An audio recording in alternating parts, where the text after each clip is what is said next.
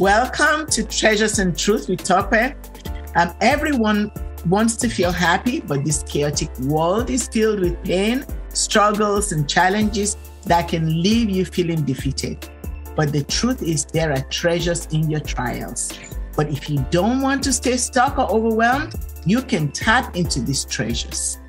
I am Tope Keku, and I interview guests who bring inspirational stories and through insightful teachings to help you discover the treasures in your trials and to help you discover God's purpose for your everyday life. And today I have with me author, coach, speaker, Lori Boruff. She is the co-director of the Christian Communicators, and she is going to share with us today God's story of hope and the treasures that she's found in her trials. So welcome, Lori. It's good to have you joining me today. I am so happy to be with you, Tope, and I want to say congratulations on your podcast adventure that you are launching here. And I just wish you the best. I know it will help so many women just find that hope and healing and purpose and the treasures and the truth that they need to get through every day. So congratulations. Thank you, Lori. Do you mind sharing with us your God story and why hope is so important to you? I would love to do that because God has been so faithful to me in my storms of life.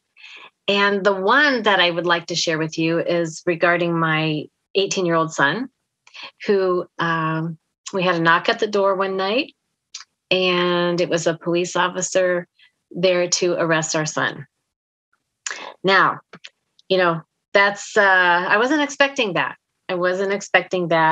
And I was really taken by surprise. I knew he'd been making bad decisions, but to have him arrested, to have him handcuffed, taken away to jail, and, no idea. Of course, we couldn't contact him at that point, and just no idea what he was going through or what was going to happen. He was charged with 2 Class X felonies, held on $200,000 bond, and we did not have the money to get him out. So we knew he was going to be in for a little while. And once he got sentenced, he was looking at 7 to 14 years in prison. So I don't know about you, Tope, but that broke my mama's heart. Mm-hmm. When we see our kids make those choices and have those kind of consequences. That night, I was a praying mom. I guess God answered my prayer because at one point I said, Lord, do whatever it takes to get this kid's attention, to turn him closer to you. And I guess God took me seriously because my son was now in jail and God got his attention. He really did. But the night that they took him away, I was devastated. And I was a praying mom. I was part of a group called Moms in Touch. And at that time, it was called Moms in Touch, where I started prayer groups in schools. We prayed for schools. We started prayer groups in our homes, moms praying together for their kids. And, I will tell you, when they took him away, I said to God, I got honest, and I just said, Lord, I don't know how to pray. I just right now don't know how to pray. I don't have any words. That was an awful feeling. I never thought I would say that. Have you ever had a time when you've said that? I can totally relate.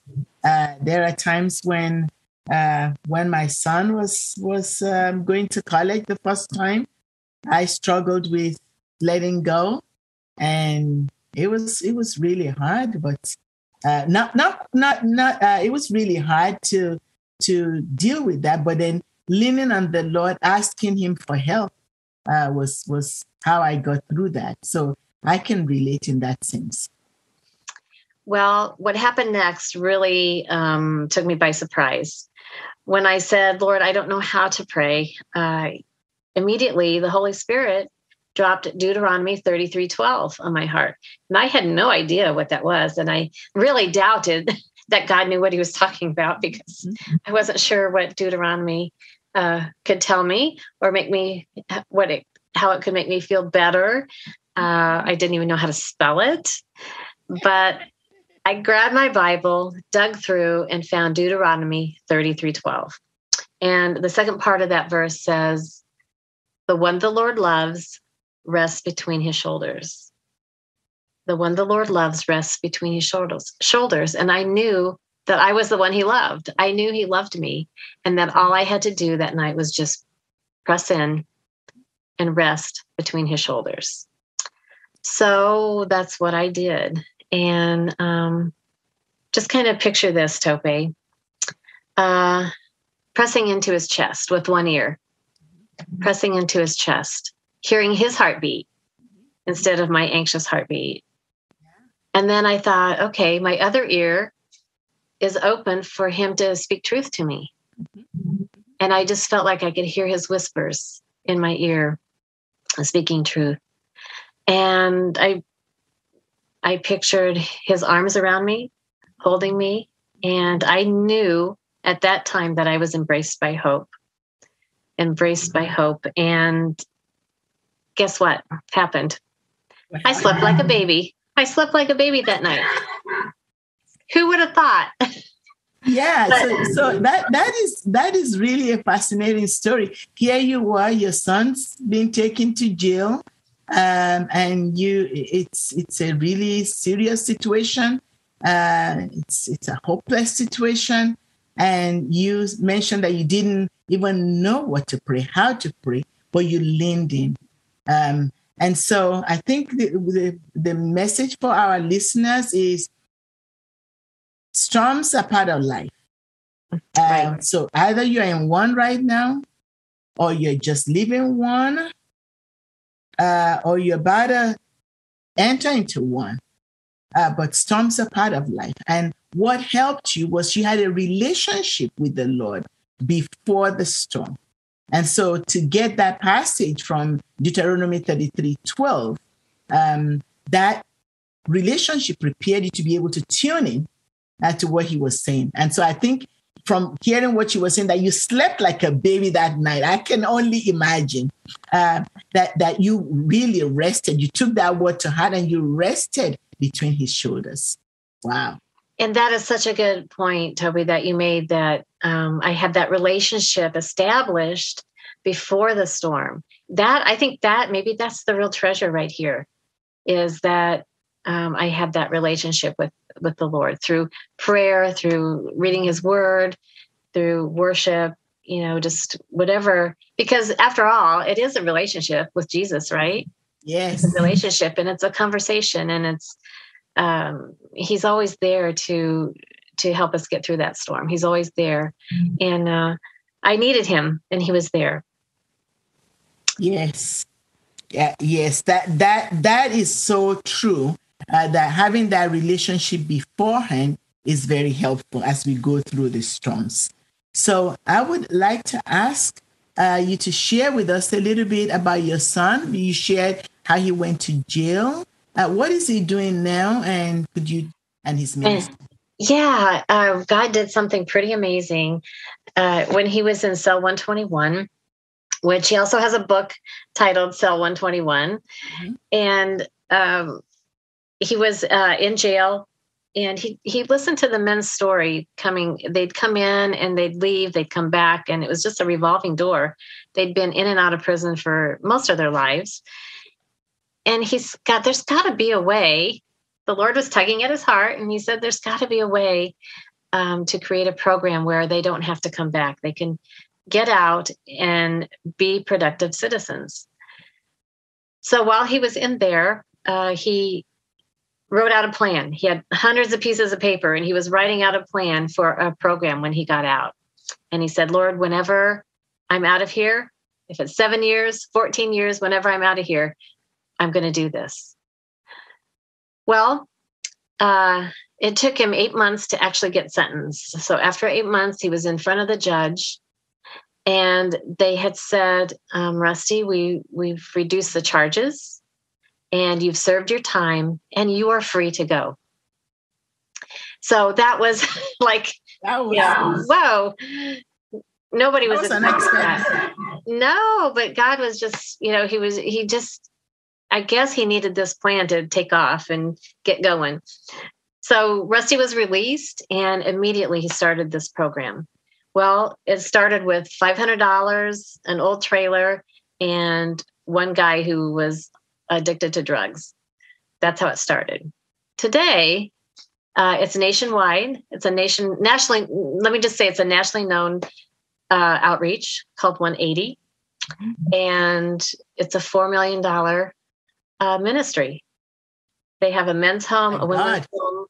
They're just doing amazing things. They're in the schools. And God has just put his favor all around the 180. So it's just very exciting to see it. Yeah, it's very exciting to see it grow and change lives. And it doesn't only change the life of the person involved.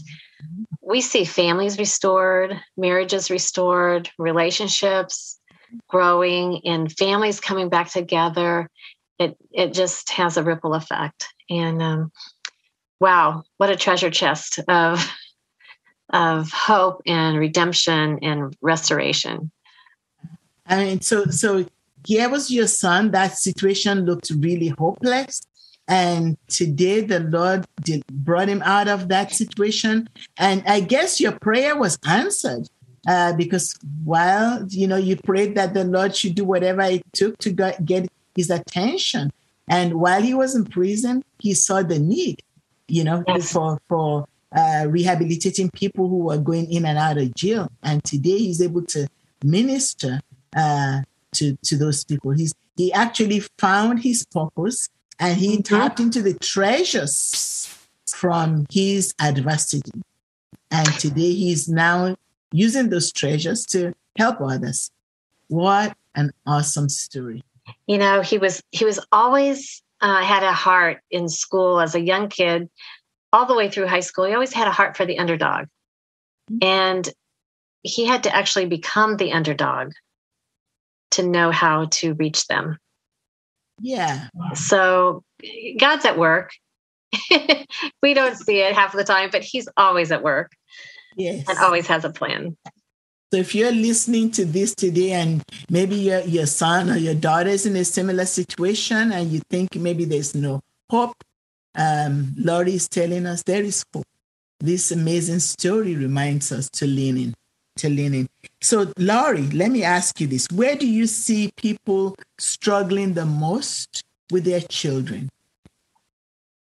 Well, this is what I discovered in working with the women and the men in Rusty's program. I asked them, so they've all been in jail. They've all had some kind of addiction, just made bad decisions, gone the wrong way.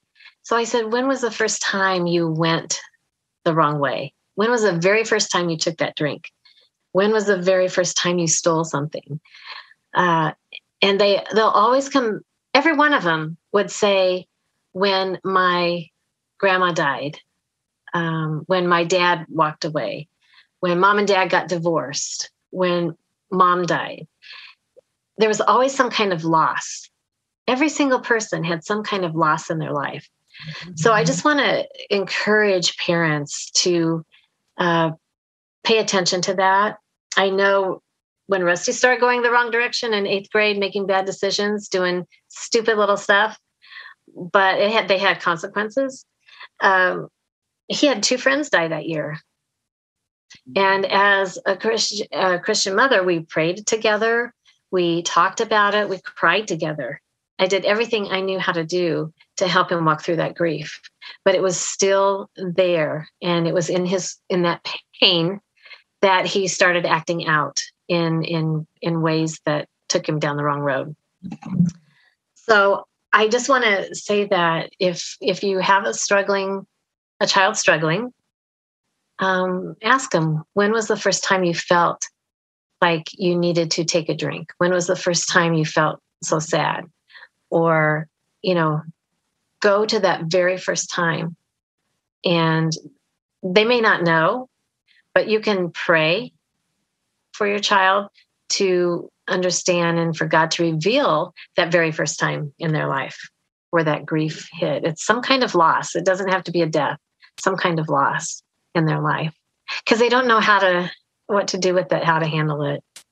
Yeah. And so that was a real big discovery, I think, for me, that grief is a powerful thing. But as a parent, we miss it sometimes, how painful that is for a child. Yeah. I think even adults struggle with grief and loss. And so I can only imagine how it is for children as well, not having the tools to be able to deal with that grief or that loss. Yeah. Thank you for sharing that. So as we are rounding up, Lori, if our listeners could do one thing after listening to you and Rusty's story, what would you want them to take away? Well, I actually think it was a point that you made, Tope, with get that relationship solid in your relationship with Jesus on solid ground, and grow it and have it deep, because when that storm hits, you're going to need an anchor, and he's our anchor. And so he's our hope, and be ready for it. And it'll make it a lot easier to get through. Well, it won't always be so easy, but there's always hope in the ruins. And we have that if we just have that foundation in our lives. And that foundation is Jesus. It really is. That hope and the foundation is in Jesus, and having that relationship, like you said, is essential if we're to weather the storms well, and if we're going to tap into those treasures. So, Lori, thank you again for joining us today and for sharing your story. Where can people reach you? Where can they find you? I am at loriboruff.com. It's LORIBORUFF.com. That's where you can find me. And if I can ever offer any encouragement or coaching or anything like that to help you get through a hard time or get unstuck, you can email me at lori@loriboruff.com as well. Okay, well, thank you again, Lori. It's been a pleasure to have you, and take care, and God bless you. You too. Thank you for all you do, Tope. Love you. Thanks.